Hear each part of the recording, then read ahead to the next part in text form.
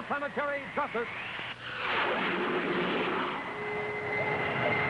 Travel into the future with Buzz Corry, Commander-in-Chief of the Space Patrol. Brought to you by the Checkerboard Super Cereals, Wheat Chex, Rice Chex, and Good Hot Ralston. Hey, Commander, the Space Patrol blew...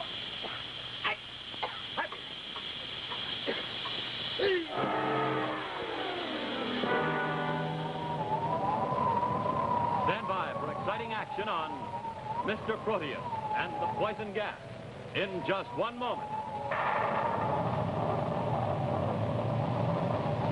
What's tops for taste, size, and get up and go? Well, watch your screen for the answer. Here it is, Rice Chex. Delicious bite-sized Rice Chex. See what they're like? Little pillows of golden shredded rice. Bite-sized biscuits that taste real crisp and wonderful. And say, for the get-up-and-go you need to be one of my very best space patrollers, eat a good breakfast of Rice Chex. Try them. You'll like them. Right, Jack? I'll say. And one reason is this. Rice Chex are toasted 3 times. Toasted once to make them super. Toasted twice to make them extra super. And toasted 3 times to make them Super George. Try them, huh? Rice Chex. And say, for a bite-sized whole wheat treat, try Wheat Chex. Remember, Chex are tops for taste, tops for size, tops for get up and go. And look, Space Patrol trading cards. You get one free in every package of Chex. So, gang, what's the cereal for you and you and you? They're in the red and white checkerboard packages. You said it. Rice Chex, Wheat Chex. Hop, hop, hop. Look where this bunny landed. Right in the middle of a keen-tasting salad. It's the Funny Bunny Salad, featuring cling peaches and cottage cheese with crispy, crunchy rye crisp to make it taste even better. Have Mom get the free Funny Bunny recipe and these 3 delicious products at her grocer's today.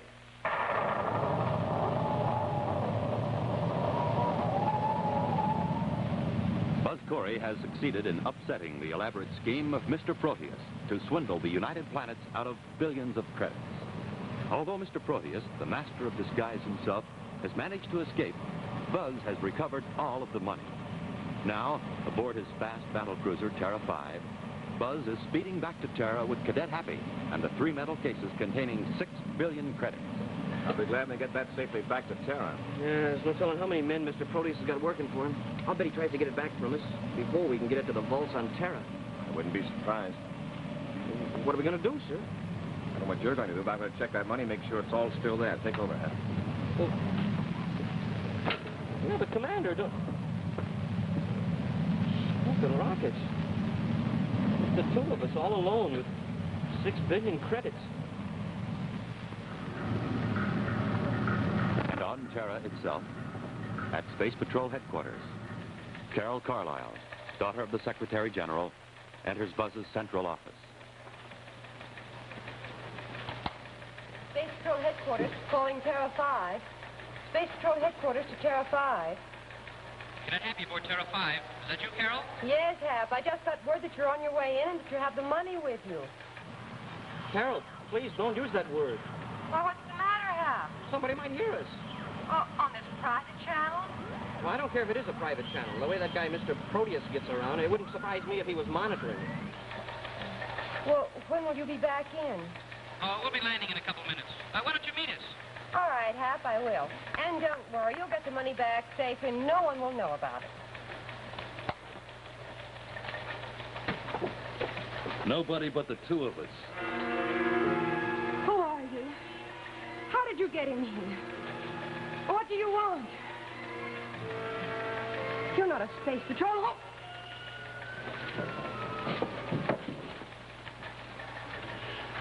Try that again, it'll be the last sound you'll ever make.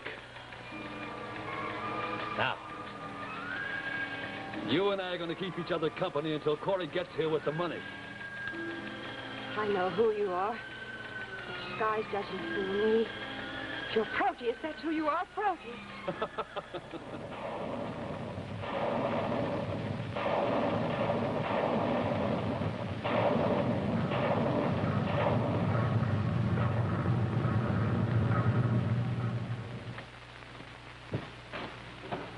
we are, Commander. Okay, here we are. All right.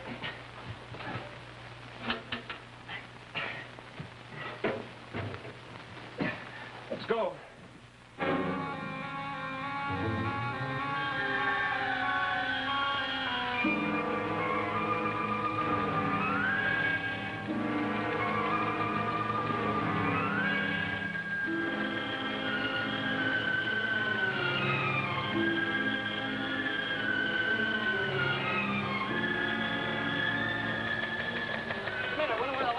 Put the money on the desk, Cap. I'll get the light. Right.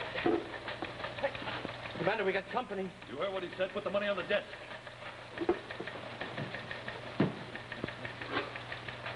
Carol. Well, what about this one?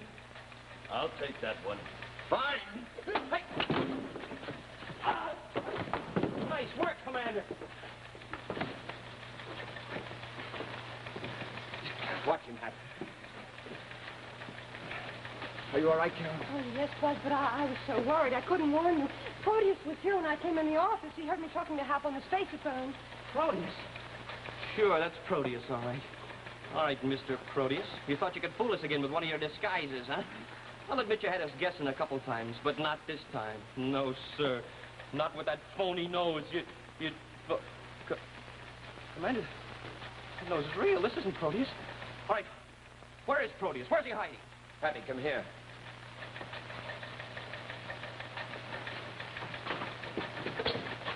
Hey, Commander, he's getting away! Hold it, Happy.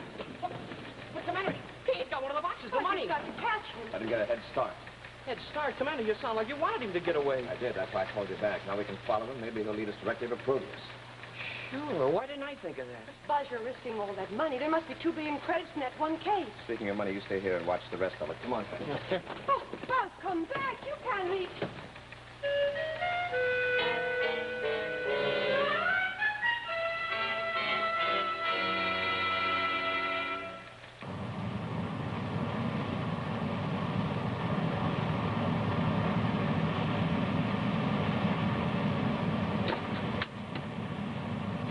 CB2Y21 calling CB3X43, come in.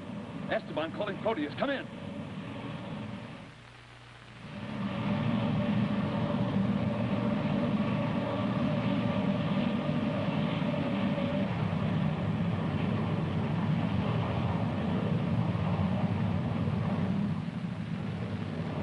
We could run circles around that crate, Commander. Be careful you don't get within his viewscope range. We don't want him to spot us till we know where he's headed. Yes, sir.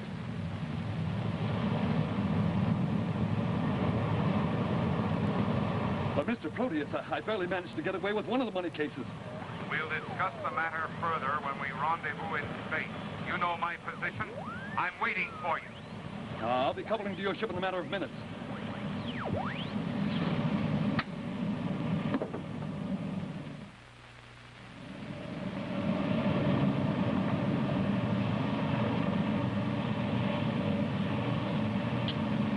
Throttle back. That's it, all right. I'll rendezvous in space. He's lowering his magnetic coupler to another ship right now.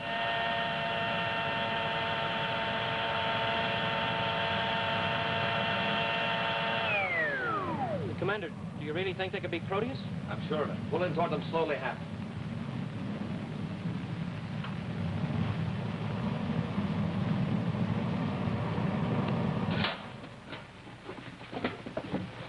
About time. I hurried as fast as I could. Only one case. But there are 2 billion credits in that one. More than a dozen men could spend in a lifetime.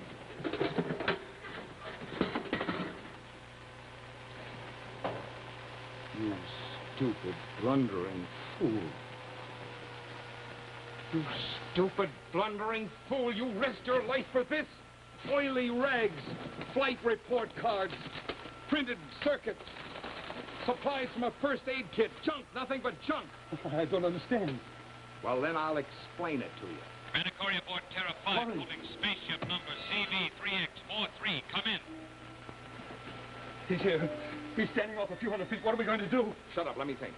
We know you're there, Proteus. You're under arrest. Stand by to be boarded. Let me warn you. Any tricks and you'll take a missile. He's phoning this ship, not yours. That means this is the one he'll board. But we'll be up in yours when he does. But what good will that do? My ship can't outrun the Terra 5. No?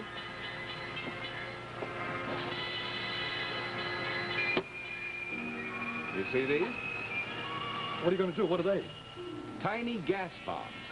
They're set off by electricity, and they contain just enough gas to fill a room.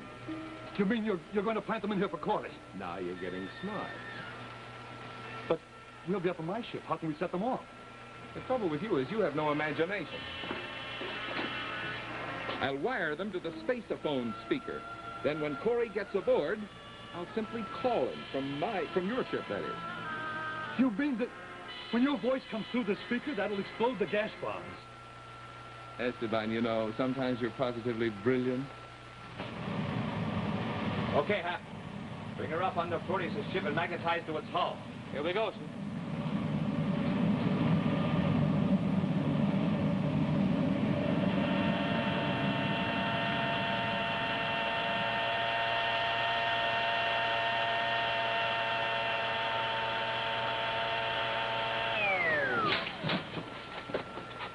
He's magnetized to our hull. Oh, He'll be coming aboard. That's all right. We're all finished. We've got plenty of time. They're just coming through Terra 5's hatch now.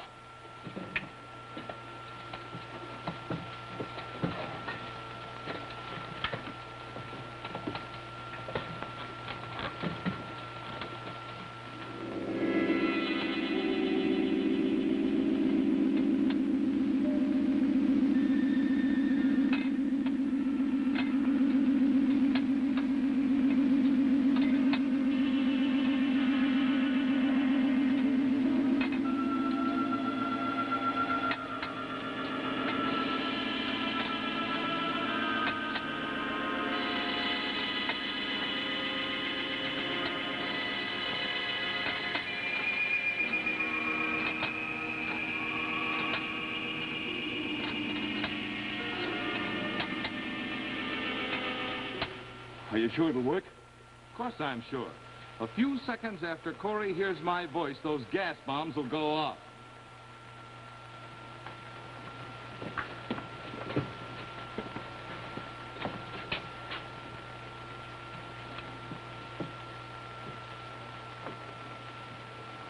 Why don't you call them? Patience, Esteban. We've got to be sure they've had time enough to remove their helmets. There's no one up front. That's only mean one thing. Yeah, they're up there in the other ship. Let's go. Now, Esteban. Now, Commander Corry, welcome aboard my ship.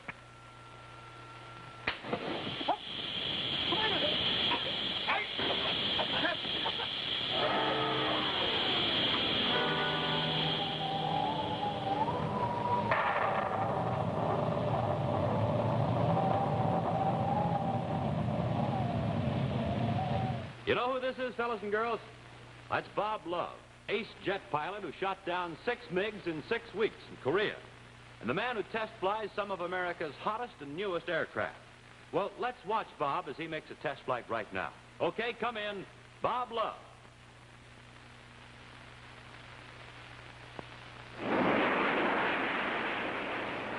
Here is America's most heavily armed fighter interceptor, the Air Force Scorpion F-89D, produced by Northrop Aircraft, Hawthorne, California. I'm Bob Love, test pilot on the Scorpion. Now let's take a look at it peeling off at high altitude. In those wingtip pods, the Scorpion carries a whale of a lot of rocket firepower. Its speed is over 600 miles per hour. Length is 53 feet, wingspan 56, weight a big 20 tons. You know, a fella has to be in top condition to test fly a fast aircraft such as the Scorpion. And that's why I always make it a rule to sleep well and eat well. So, for breakfast, I pick a cereal like Rice Chex or Wheat Chex. They're chock full of energy and really taste good. You'll like them. No other cereal, puffed or flaked, contains so much nourishment in such concentrated bite-sized form. Rice Chex, Wheat Chex. Make sure you keep yourself ready for action the way Bob Love, Chuck Yeager, Phil Houghton, Tony LaVere, and lots more famous test pilots do. Eat Wheat Chex and Rice Chex every morning. The cereals that are tops three ways.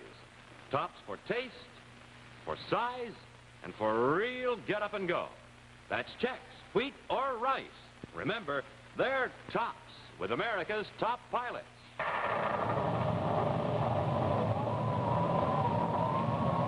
Now back to Space Patrol.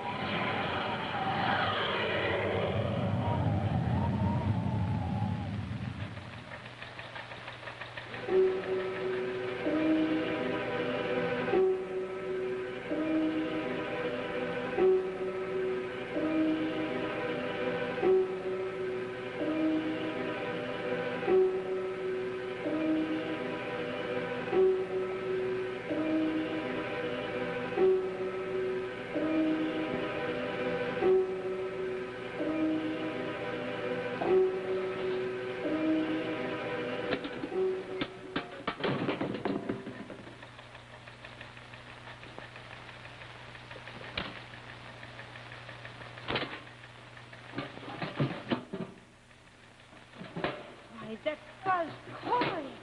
Leave me behind to guard a bunch of junk, really. This is Space Patrol headquarters calling Space Control.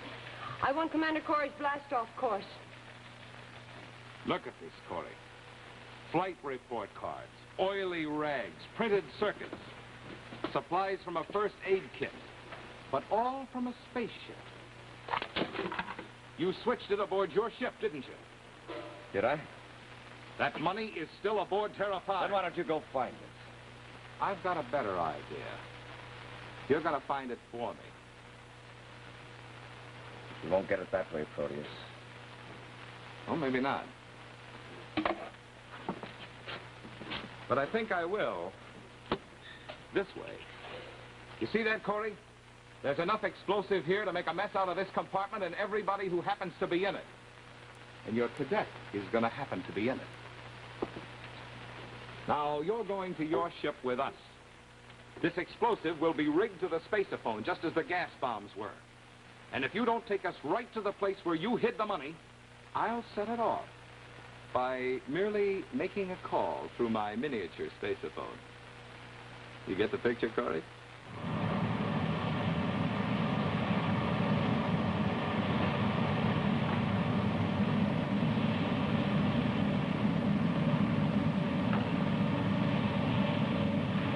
Calling Commander Corry aboard Terra 5.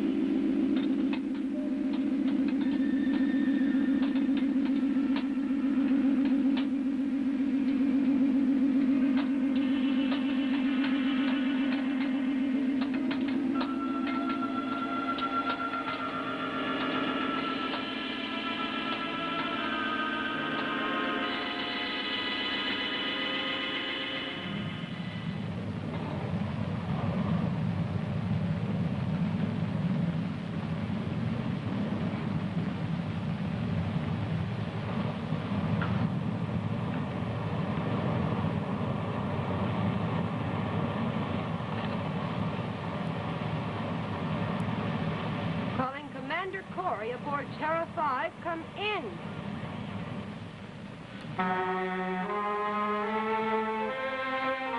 Now, don't try anything, Corry. Just lead us to the money.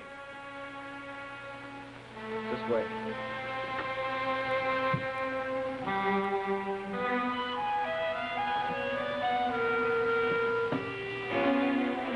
Now, show us the money. Be quick about it.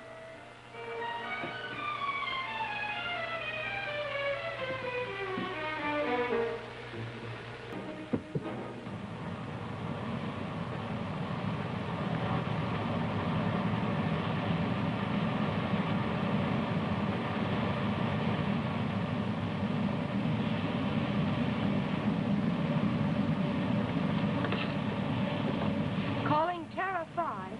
Buzz Corry, answer me. Maybe he's on another ship. Calling CV2Y21. Come in.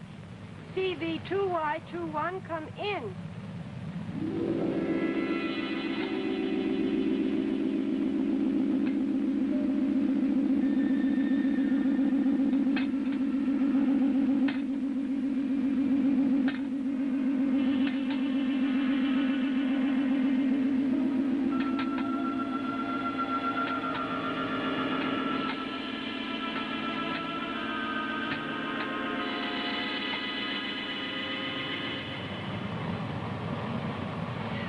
So I'll try another ship.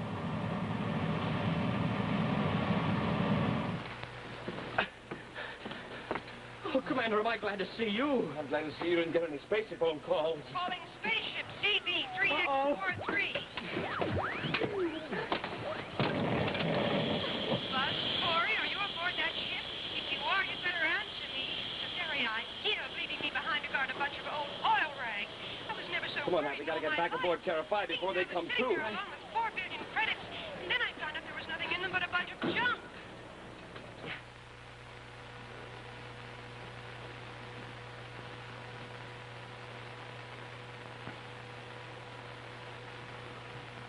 Esteban, snap out of it.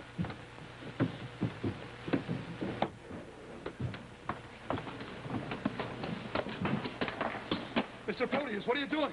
Fixing this ship so it won't fly. Get your helmet on. We gotta get out of here.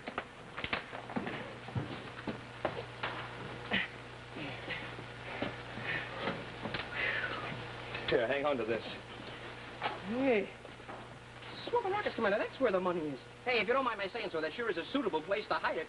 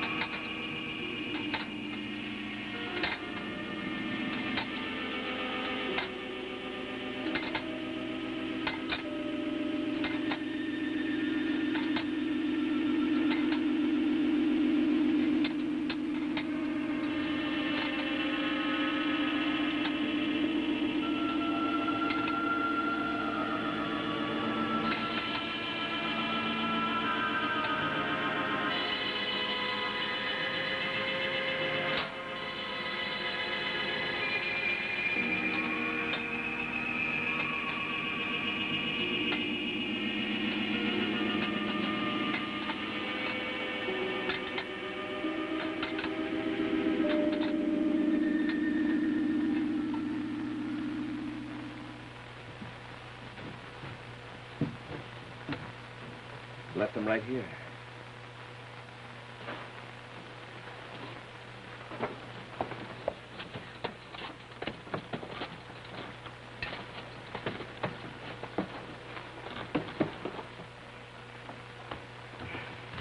I wonder where they could have gone, sir.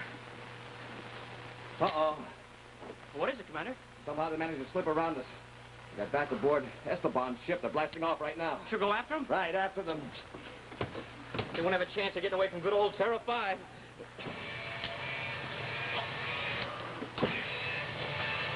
Did I say good old Terra 5? The rockets won't fire.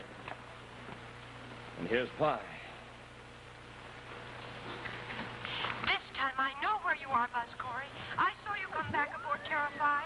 And if you think you're going to get away with that trick you pulled on me, you have another thing coming. The very idea of making me stay behind to watch those 2 cases full of junk. Why, I hardly know what to say. I had no idea. Just to think that my voice coming in over that spaceophone could have meant that Happy could have been blown up. Oh, you'll never know how sorry I am.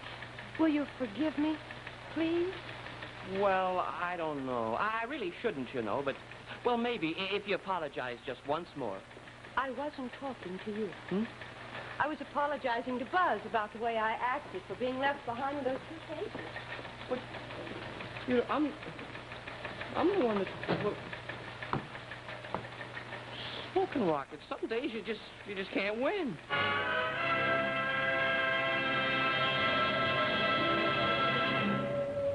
In just a moment, a preview of next week's exciting Space Patrol adventure, which will be brought to you by Nestle's Ever-Ready, the instant cocoa, and famous Nestle's chocolate bar.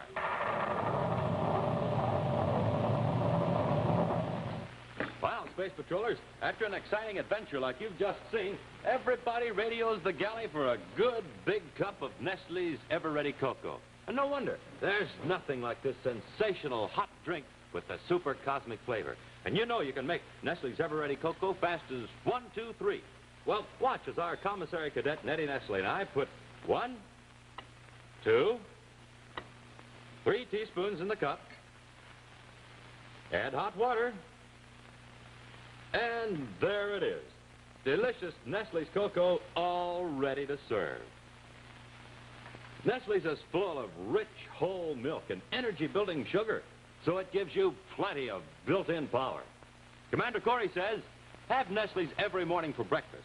So be sure to ask Mom to get Nestle's Ever-Ready cocoa in the big red can. And remember... Nestles. Nestle's makes the very best chocolate. Now, a scene from next week's exciting adventure, The Revenge of Mr. Proteus.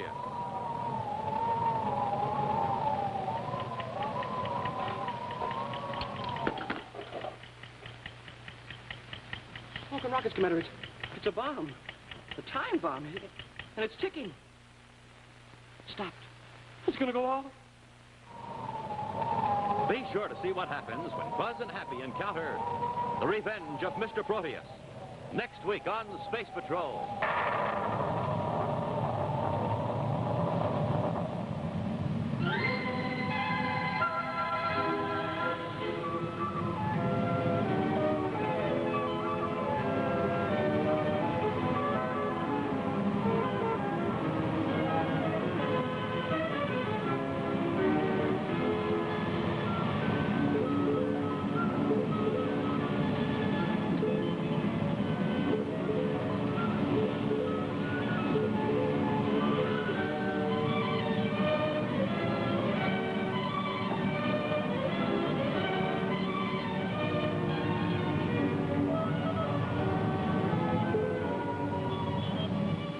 Space Patrol was brought to you today by the bite-sized cereals in the red and white checkerboard packages, Wheat Chex, and Rice Chex.